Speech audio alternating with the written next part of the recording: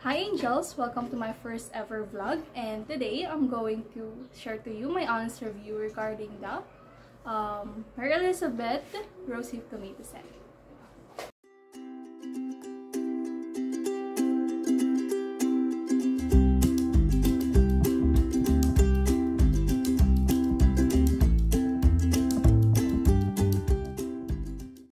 So, I would first tell you the story behind kung bakit ako nag-start gumamit ng Rosehip Tomato Set. So, of course, as a teenager, madami tayong problema sa face and sa skin. And ilang beses na akong nag-try na mag-shift ng products. So, madami akong trinay para mawala yung mga pimple marks ko, lalo na sa noo and sa baba. Yan. So, yun talaga yung main problem ko, yung mga dark spots. And yun, madami pa.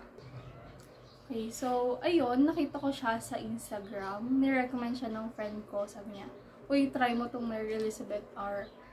Organic siya na skincare and mukhang effective naman ganun, sa mga feedbacks. Ganun. So, syempre, na-curious ako. Chinek yung Instagram nila and ang daming feedbacks doon talaga na mapapawaw ka sa mga, ayun, transformation ng mga skin nila, glow up. So, parang ako, syempre, gusto ko rin ng ganun glow up. So, ang una ko talagang binili is yung bestseller nila na Rosehip Tomato Set, yung nasa thumbnail ko nga meron. And, ayun, meron siyang price. Kalimutan ko na kung magkano. 500 plus siya. Set na. Meron siyang toner, soap, and oil. So, dati kasi, puro ako serum. Hindi ako sanay na mag-oil. Pero, once I tried it, ayun, sobrang ganda nga na effect. So, here's my final review na. I started using Mary Elizabeth R. Rosehip Tomato Set noong November 18, 2020. And hanggang ngayon, yun pa yung gamit ko. But I want to share to you yung 4 months span ng paggamit ko ng Rosehip Tomato Set. So, i-discuss ko muna yung mga product na included dun sa set. So, first is yung Rosehip Tomato Toner. Ay, yung tomato toner lang pala. Ayan. So, i-flash ko na lang siya dito. And, gel type siyang toner. So, hindi ata siya alcohol-based eh. So, parang siyang gel type. Hindi siya yung parang tubig lang na toner. Ganun. So, mild lang siya sa skin. Good for mga sensitive skin. And para sa mga beginners na nagtatry nung skincare na yun. And, sobrang lambot niya. Nakaka-hydrate siya sa skin after mo maghilamos. And next one is yung Rosehip soap nila. So, again, flash ko dito yung image ng Rosehip soap. So, nung inamoy ko siya, nung una ko siyang naginamit, sobrang bango. Parang candy na pagkain na sobrang tamis. Ganun. So, ang effect niya naman sa mukha ko during nung ginamit ko siya is sobrang naglighten siya kahit first week pa lang nang ginagamit ko. And hindi siya, mabilis matunaw. Sobrang, tipid niya lang. Lalo pag hahati-hatiin mo. So, meron ako dito yung natitira kong, soap. So, bale, mag-2 months ko na siyang gamit. Meron pa siya natirang, onte. So, inahati ko talaga siya para mas matagal gamitin. And, ayun, naubos ko na talaga yung toner ko. So, ayun, bibili na naman ako. But, mamaya, gusto ko kasi mag-try ng rejuvenating set nila. So, ihiwalay ko na lang yung na-vlog. Abangan nyo. And the last inclusion ng set is yung kanilang rosehip oil. So, super cute ng packaging. This is 15 ml. And meron siyang 10 ml and 50 ml natin. Joke lang, ewan ko basta. Disclaimer lang, hindi siya pala sponsored. Hindi sponsored itong video na to. So, this is just my honest review regarding these products.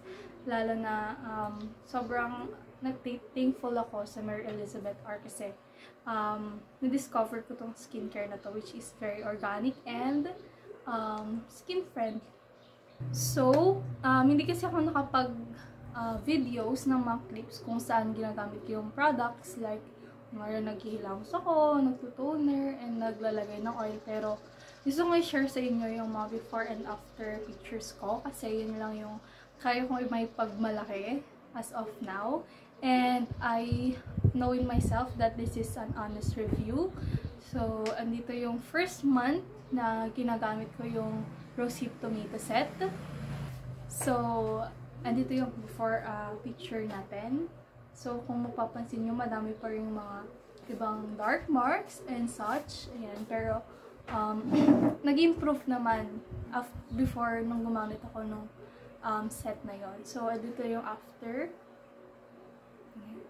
So, kung makikita nyo, nag-lighten na talaga yung mga ibang pimple marks ko, pero syempre visible pa rin. So, yun yung first month na gamit ko ng Rosehip Tomato Set. Kasi, isa talaga sa problema ng skin ko, lalo na sa mukha, is hindi naman siya sensitive, pero kapag nagka-pimple ako, sobrang tagal matanggal ng pimple marks. And, kahit na matanggal yung ibang pimples ko, so minsan may mga tumutubo pa rin isa-isa, tulad niyan.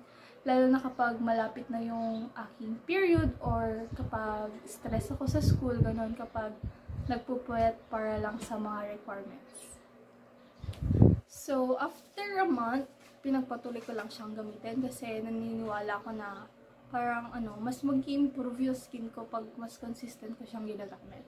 So, second month, ayun, ito na yung mukha ko compared dun sa my first month lang na gamit.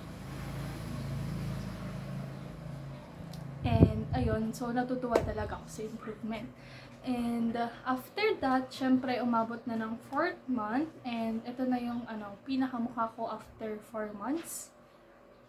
So, sobrang laki talaga ng difference simula nung bago ako gumamit ng Rosehip Tomato Set. And then, after 4 months of using, tignan nyo naman. Ayan, so, parang, thankful talaga ako sa organic skincare na to. Mary Elizabeth R. And, ito nga gumagawa ko ng honest review ngayon. So, yun. Gusto kong isabihin na hanggang ngayon, ginagamit ko pa rin yung Rosehip Tomato Set. Pero, during those 4 months na gumagamit ako, parang gusto ko pang mas ma-improve. So, hindi lang yun yung ginamit ko from Mary Elizabeth R. Pero, nag-add ako ng mga clay mask nila, which is napakaganda. So, ang una kong trinay is yung French green clay. Ito. Tignan nyo. Ang ganda ng packaging. So, ginamit ko tong clay mask na to para mag-tighten yung pores ko kasi feeling ko mas exposed kasi yung skin natin sa dirt kapag laging naka-open yung pores. Parang lalo pawisin ako ganun. So, kailangan natin ng pore tightening. And itong clay mask na to is once a week ko lang siya ginagamit. So, normally Sunday kasi yun yung time ko para sa sarili ko, lalo na sa mga skincare na yun. And, di naman ako masyadong lumalabas, pero nag-try din ako ng sunblock nila. So, bumili na lang ako mga 7 months after kung nag-start gumamit ng Rosehip Tomato Set. And, hindi ko siya madalas nagagamit, so minsan lang. And, ang main ko talaga na review dito is yung Rosehip Tomato Set. Nag-try lang ko ng ibang products na magpo-complement dun sa skincare na yun. So, again, finally, ito yung honest review ko. Yung feedback ko dito sa skincare na Rosehip Tomato Set. Final remarks ko lang dito sa skincare na to, which is yung Rosehip Tomato Set, is perfect siya sa mga sensitive skin kasi mild lang siya. Hindi siya yung tipong magbabalat yung mukha mo, ganun and such. So, I believe na effective naman siya sa akin. Super effective kasi tingnan nyo naman, wala na yung mga pimple marks ko sa noo, sa baba.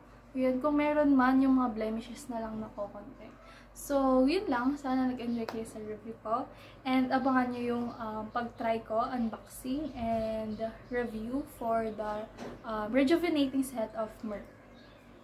So, ayun, I promise na ipapakita ko sa inyo kung paano ko gagamitin yung rejuvenating set.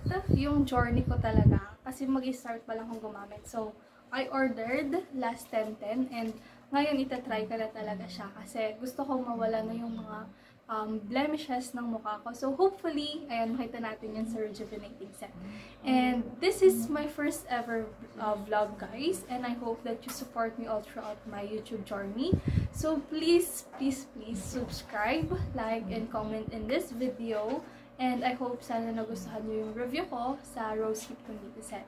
And for more reviews and other videos, so ayun, sana tulungan nyo ako sa aking YouTube channel. Thank you! Goodbye!